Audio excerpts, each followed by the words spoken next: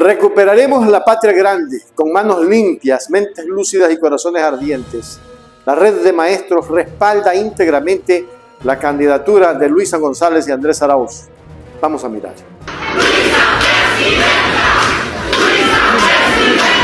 Donde se reúnen los maestros, no debe haber temor. Mi estimada Luisa, y el saludo cariñoso de parte de la red de maestros. Y estamos completamente seguros, estimada Luisa, que el 20 de agosto tendremos la primera presidenta del Ecuador. Y el pedido es puntual: recuperar el presupuesto tal como menciona la Constitución. Con usted al frente del país, como ya lo hizo nuestro gran líder Rafael Correa Delgado. Vamos a recuperar el país y vamos a recuperar educación. Gracias, queridos compañeros. Para que sea una sola vuelta necesitamos el trabajo comprometido, constante, permanente de cada uno de ustedes en el territorio, sumando voto a voto sin descanso. El tema de la educación es algo tan sensible, ¿no? Hicimos tanto esfuerzo en tantas áreas. El presidente Rafael Correa, como buen catedrático, puso mucho énfasis en la educación y siempre dijo que la única forma de romper los círculos de pobreza es con la educación. La inseguridad en las escuelas. Y no podemos ser indolentes ante esto. Hay un Estado ausente, el camino de ellos era reducir el gasto público.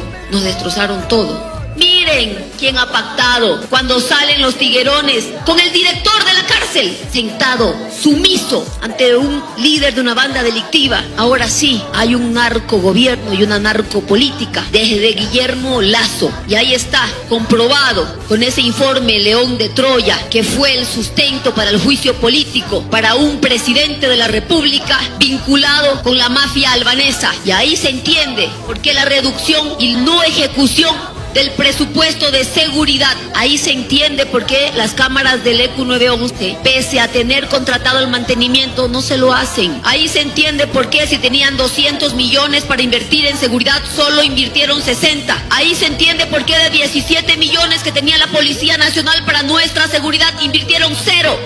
Esa red de maestros y maestras, esa red que daba dignidad al maestro, esa red que luchaba por tener mejores días para sus estudiantes.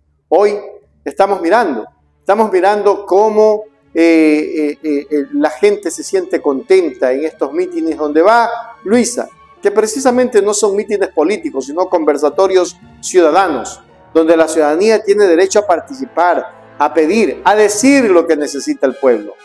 De verdad, vamos a recuperar pronto nuestra patria. Entre otras cosas, la red de maestros lo que más solicita es recuperar el presupuesto. Y bien está.